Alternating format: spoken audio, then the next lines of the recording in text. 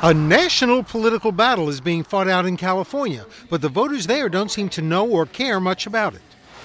National Republican money is coming into California to pay for gathering petition signatures to qualify a ballot measure that would divide California's electoral votes. If this passed, rather than 55 electoral votes going to the Democratic candidate, you would probably have about 35 going to the Democrat and 20 going to the Republican candidate.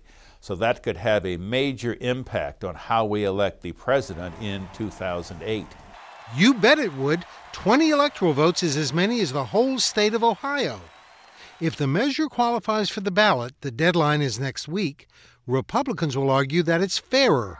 Why should the 44% of Californians who voted for George W. Bush in 2004 not get a single electoral vote for their effort? It would also bring the presidential campaign to California. Right now, the state feels like an ATM machine. Candidates raise money in California and spend it somewhere else. Democrats will argue it's unfair to split up California's electoral votes unless other big states do the same thing. The Democrats will say it's a power grab. That's one thing Democrats have going for them: voter skepticism. It's very hard to see that there's any major issue here that the voters care about.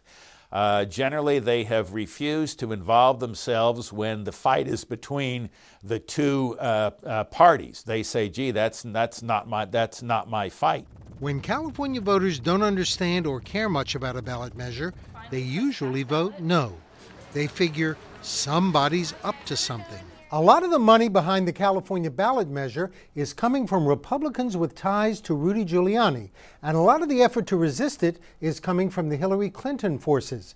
It's turning into an early showdown between the two frontrunners, and the voters of California don't even know it. Bill Schneider, CNN, Washington.